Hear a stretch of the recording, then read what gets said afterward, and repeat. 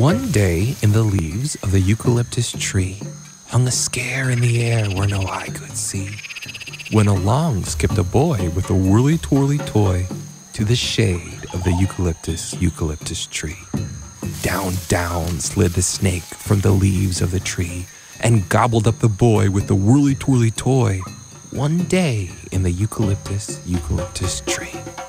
"I'll bet," said the boy in the belly dark and deep, "that you're still very hungry and there's more you can eat." "Do you think," said the snake to the boy with the toy, "that there's room for something yummy with you inside my tummy?" "Cheep, cheep," came a chirp from the leaves of the tree. "Oh, a bird with a worm in a game of hide and seek."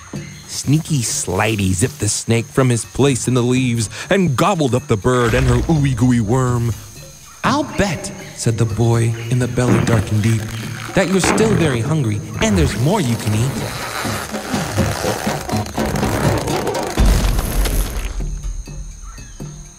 One day in the eucalyptus tree.